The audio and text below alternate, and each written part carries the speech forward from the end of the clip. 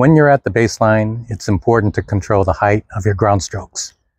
If you hit the ground stroke too high, you give your opponents a chance to attack the ball, or you may be hitting the ball out of the court. If you hit the ball too low, the ball will go into the net and you lose the rally. So the first thing that controls the paddle height is the face of the paddle itself. If it's angled down, the ball will tend to go down.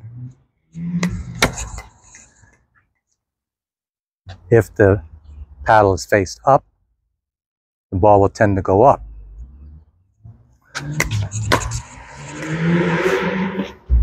Second thing that controls the height of the ground stroke would be the swing path itself.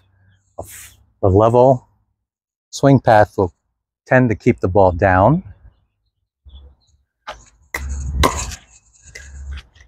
and a swing path going from low to high will cause the ball to go up.